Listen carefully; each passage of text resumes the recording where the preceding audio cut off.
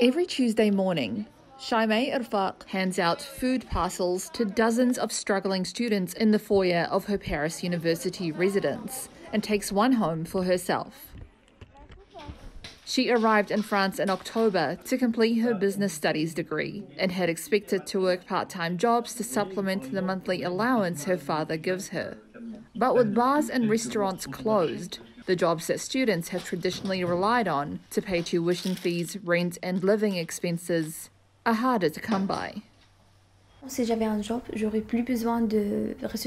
If I had a job, I wouldn't need the Restos du Cœur's food aid. I would just keep on volunteering with them because there are lots of people who are more in need than I am. But right now, we students are in a situation in which we really need the Restos and other NGOs' help.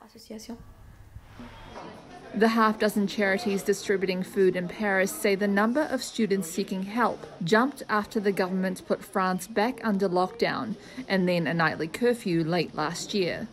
With remote learning and a 12-hour curfew in place, there's little for Irfaq to do outside of her 20-square-metre room, and the monotony is taking its toll on her energy and motivation. It wasn't like I originally imagined. I was imagining a different student life, more open and more social. Instead, I find myself in this 20-square-metre room, with just my computer and me, far from my family and my friends.